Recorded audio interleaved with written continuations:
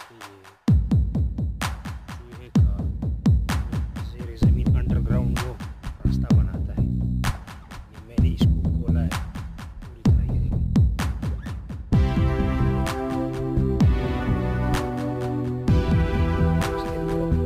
बर्बाद कर दिया रास्ता। मैंने इसका खोला, इसका रास्ता खोल के मैंने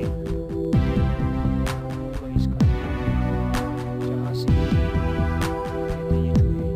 बड़े बड़े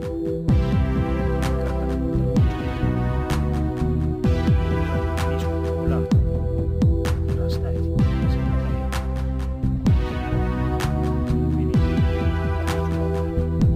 मैं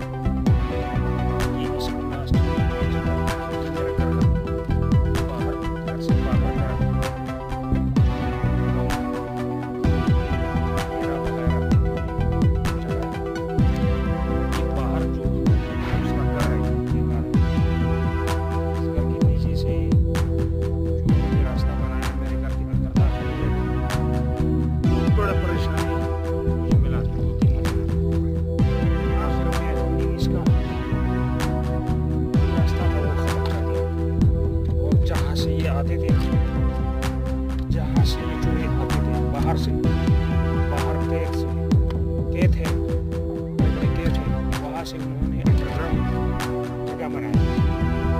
वहाँ से ये मट्टी बाहर की तरफ खिंच खिंच के रास्ता बनाते हैं।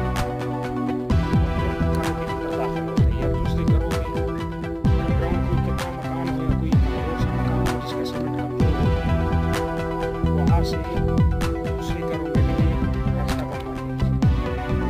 बड़ा मसला है लोगों के लिए, एक दर्द-ए-सर बन चुका है। हमने इसका रास्ता बंद कर दिया। We have closed Red's way. It's very dangerous, very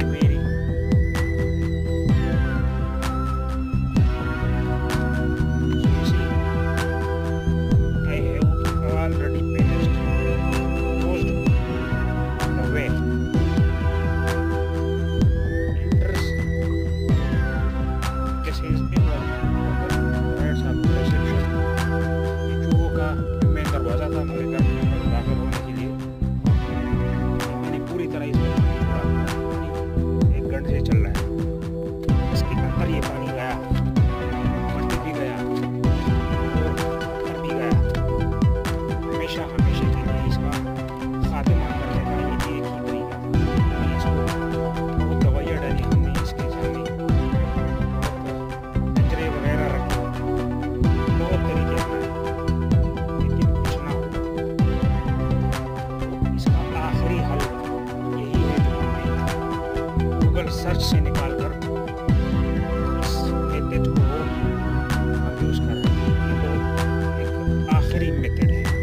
अगर किसी के घर में चूहे दाखिल हो रहे हो तो पहले उसका जगह ढूंढिए, उसका रास्ता देखें कहाँ से आते हैं, और जहाँ से आते हैं उन्हीं जगहों में आप पानी, मट्टी या रेत वगैरह मिक्स करके अंदर छोड़ें, ताकि बहुत डीप चला जाए। पानी के साथ रेत जब अंदर डीप से डीप तक चला जाएगा तो उनके लिए फिर अंदर आने का रास्ता हमेशा के लिए बंद हो जाएगा।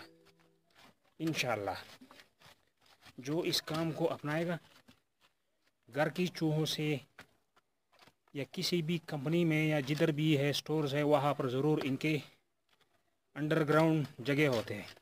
उनको मालूम करना, उनको फिनिश करने, ख़त्म करने का ये वाहिद तरीका है।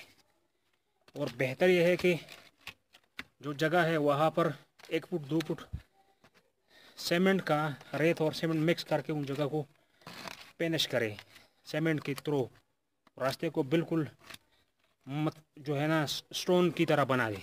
और मैं ऐसा ही करूँगा।